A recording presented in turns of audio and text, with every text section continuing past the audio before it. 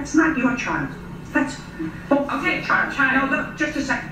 That child is both of yours. So either you take the child or he takes the child. He's the father no less than you're the mother. So, Because then he told me he was going to take Lila with him at 1:30 in the morning. just a second.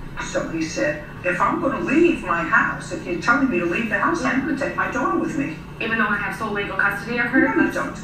Yes, I do. No. At that point, are you telling me you had a court order giving you legal custody of your child? The answer is no. No. So at that point, you're the mother, he's the father. He has as much right to take that child as you do. That's not what I've been told, but... Well, if you've gotten different advice, you were mistaken. Okay. In this country, fathers are not second-class citizens. I know there are a lot of people out there, including judges and probation officers, who still don't get that message, but fathers are not second-class citizens. Sometimes they're actually better parents. Not always.